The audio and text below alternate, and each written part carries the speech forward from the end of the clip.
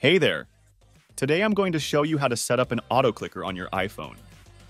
This is a really handy trick for games or any app where you want hands-free tapping. Alright, let's get started. First up, open your settings and tap on accessibility. Then scroll down and select switch control. Under switches, tap add new switch.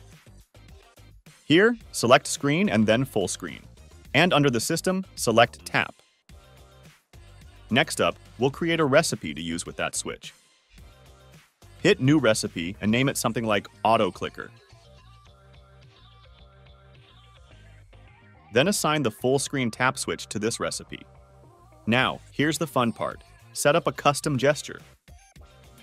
Drag your finger around the screen to show exactly where you want your auto clicker to tap repeatedly. Once you've got your gesture, save the recipe.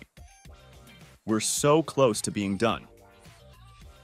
Go back to Settings and under Launch Recipe, select your auto clicker recipe. This will set it to launch automatically. Final step, turn on the shortcut to activate it. Go to Accessibility Shortcut and enable switch control.